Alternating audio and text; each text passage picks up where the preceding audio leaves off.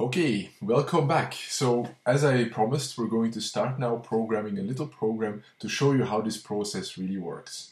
I will use, again, like the last time, lots of keywords that you haven't seen yet, but don't panic if you don't know these yet. Those will all come in the next chapters.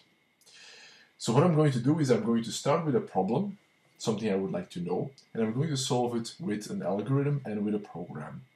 And this is what the process should be looking like for the next couple of months in the semester when you start programming an assignment. And the problem is this one. Say you have a deck of cards, like this, where you have loads and loads of unique cards.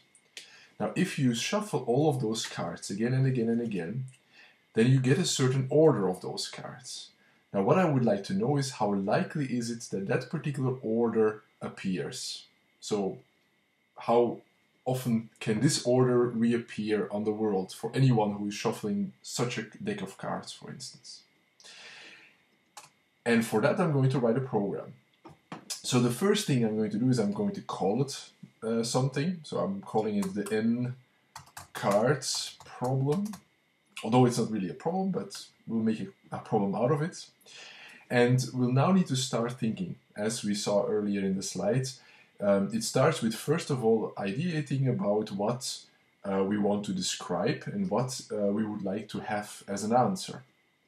So the first thing we would like to have is saying how likely is it that n cards appear in a certain order. This is not a really nicely formulated question yet. Maybe we'll improve that in a second.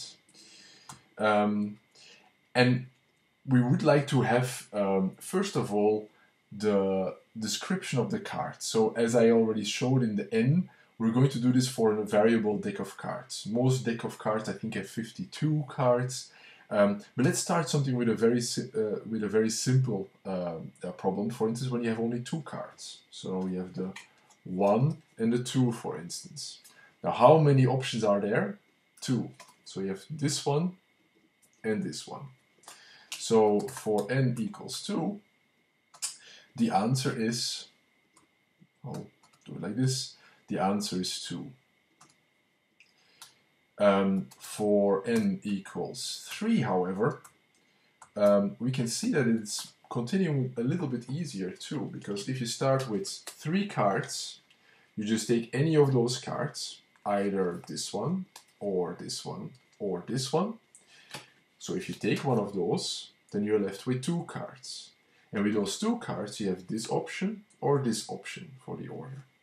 So if we want to write this in our program, for n equals 3, we have our first 3 options, and we multiply that by the 2 options that we have when we're left over with the 2 remaining cards. And I think most of you will already see a pattern appearing here. So for n equals 4, it is exactly the same. So if you have 4 cards, there are 4 possibilities of picking the first cards. Let's pick one, there. Then you remain with 3 cards. And those 3 cards, just like we saw before, have 3 times 2 possibilities. So we do 4 times 3 times 2. And this continues.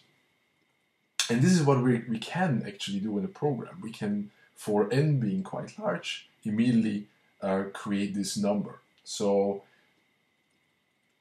these are the number of possibilities to order a deck of n cards. And this is the first thing we need to know. And this is a number. It is a number that could get quite big. So we're going to create a variable for that. Let's do that right here. And for now, I'm going to write the variables in one particular type called float. We'll see what a float is later. It is basically a floating point unit. It is a number that has a decimal and can have digits behind the decimal. So we are going to say num num p, say. This is the number of possibilities that we will use. Now we're going to first declare it. That means we're going to say we need a variable, we need a number here that we can later do things with. And we, in our comments, already going to point back to our description above. So number of possibilities to order a deck of cards. The n here is not really that important yet. Now, since I said we wanted to do this for n cards, and let's first start our low, we might need actually n later. Now that I'm going to do with an integer. An integer is basically a number like -3 or 0 or 5 or 7, but it can go up to a quite large number. But it is definitely not a floating point. You don't have digits behind the decimal. So let's call that actually n. It's not the best name, I would say, but for this little program I think it will do. N for number of cards. Right. So now at least we have two representations in our program for two particular numbers. And what we want to first print out is num_p. So basically, if I ask here, instead of saying hi there, I ask about how many cards do you have? Let's move this a little bit so we have a bit more space here. So this is our user interaction right here.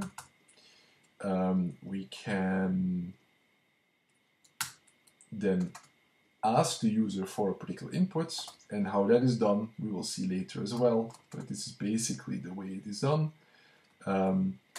You take from the input, the user input, and you put it into the variable n in this case.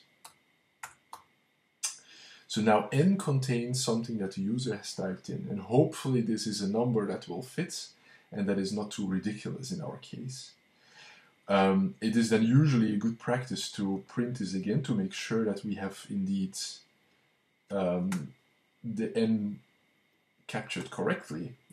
So we'll just print back for n equals, and then we print our n. We have, and then we'll start on the next line,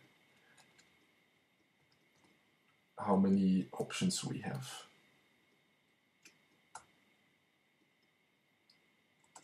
So there we're going to first print out num_p.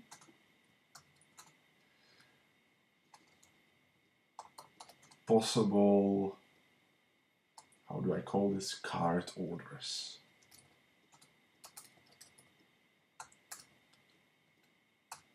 There we go. Now, note that I haven't initialized num_p yet, or we didn't give a value. And in C or C++, when you do this like this, it could take any value at the moment. So we need to initialize this. Usually it's good practice, in fact, to initialize anything straight away. So n I'm going to say is 0, num_p is 0 as well, for now. There we go.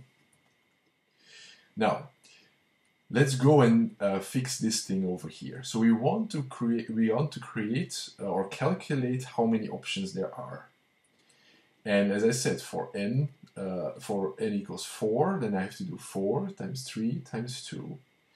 I can generalize this and say for n, therefore, we have to calculate, in that case, our num_p that I have down there should be equal to n times n minus 1 times n minus 2 times etc. If n is bigger than 3 in this case. But in any case, what this comes down to is the faculty, of course, so n faculty. But this is the exact thing that we need to now implement into our code. Now you could think about, oh, let's try to include a library, a maths library, where this particular function is already existing. But in this case, this is such an easy thing that we can also do this for ourselves. So let's now create exactly that. So once n is known, and this is about here, so as soon as we have our n taken by the user, we can then start calculate n faculty. And just to make sure, this is n times n minus 1 times etc. until you end up at a 2. Now what we will see later is that this is very easy to do in any program. We can just do this with a for loop, where we basically say for, and then we have to create another number that we iterate over so that we can calculate from when to when we do this. And we can also define this right here. So we start starting at n, and I is going to be reduced by 1 each time. So n minus 1, n minus 2, etc. And we stop at this criterion when n is bigger, as long as n is bigger than 1, we're going to do this. As soon as n is becoming 1, we don't need to do this anymore. We could do this, of course, because at the end then we will have this times 1, but that doesn't make too much of a difference. Right, so this is called a for loop. If you don't know this yet, don't panic, we'll see this later. But here I can iterate exactly and do exactly this thing over here. So we want to say here our num_p. Actually, let me start and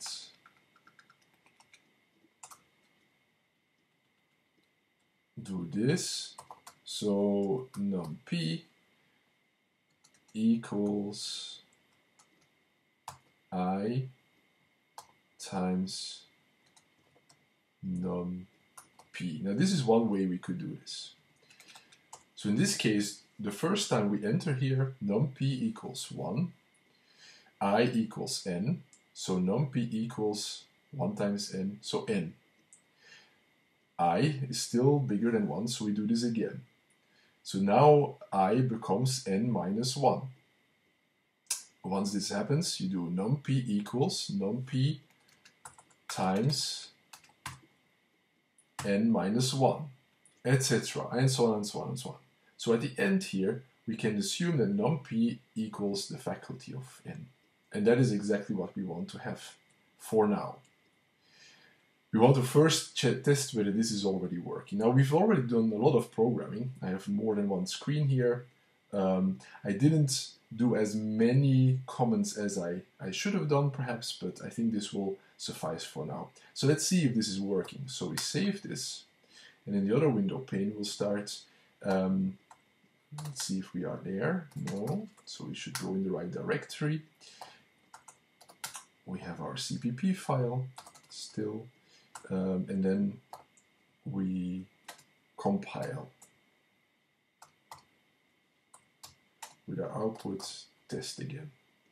It worked. I didn't make any mistakes. That is very pleasing. And now let's execute tests. Now, as you see, we can here now enter a number. How many cards do we have? Let's start with something small so we can actually check that it works. So if we have 3 cards, it should do 3 times 2, and it should return 6. There we go. So for n equals 3, we have 6 possible card orders. That already fits. Now let's up it a little bit. How many cards? What if you have, for instance, 9 cards? Oh, this is quite big already. What if we have 12 cards? Ooh. Now we're going to start with really big numbers. So what happens if we have a 52 card deck? Infinite. Now what is behind all of this we will see a bit later. But what this means is that we have such a gigantic number here that our program, or in this case the compiler, could not really make head or tails from it. But it does work. It does not work for extremely large numbers, perhaps, but it does work. Now, one of the things we definitely should have done is also make sure here that this n is a proper value. This is something that you definitely need to afterwards put in. So we need to check in with an if statement if n is bigger than 2, for instance, would in this case be very important. And that n is also smaller than a particular number. Not that we can type in, you know, 1 billion cards and then have everything crash. Now, what I wanted to know in the beginning, however, is not how many possibles, the number of possible ways to order a deck, but how likely is it that this order appears, or that one particular order in a deck of n cards appear. And for that, I have to basically do 1 over that particular order, which is again a floating point. And in that case, I could just, in this case, say 1 over this. So if you have loads of different card orders, then it becomes less and less likely that you have exactly these cards. So we write that out and test that program again. You have to compile it first. There. And we output again to test. And now let's execute this again. How many cards do we have? Say we have only 3 cards. Then we know there are 6 possibilities. So what we should get back is the probability 1 over 6, which is 1.166666, and so on. So that works. That means that there's about 17%. If we have 3 cards, there's about 17% that we have a particular order of these cards. Now what you see is that if we have more and more cards, so if you have 9 cards, this probability is 2 or almost 3 times or to the exponent of -6, which is a really, really small number. And the higher we go here, so if you go to 12, the faster this goes down. And the more unlikely it is that if you shuffle a deck of n cards, that you get one particular order. And this is known as one particular paradox, although it's not really a paradox. But it's very surprising to see that it's very unlikely that if you shuffle a deck of n cards where n is a little bit larger than 10, then the likelihood that you get this particular order is really, really low. So if you have 52 cards, like in most decks, this is really, really unlikely. Let's see how far we can go. Okay, 30 we'll still have, but exactly, those are really, really low probabilities. All right, so that is to show you how a normal, in short, programming assignments can go. Hopefully without too many trying to compile it, and with lots of thinking. And of course also a lot of documentation. Okay, so that's it for now. I'll see you on the next session.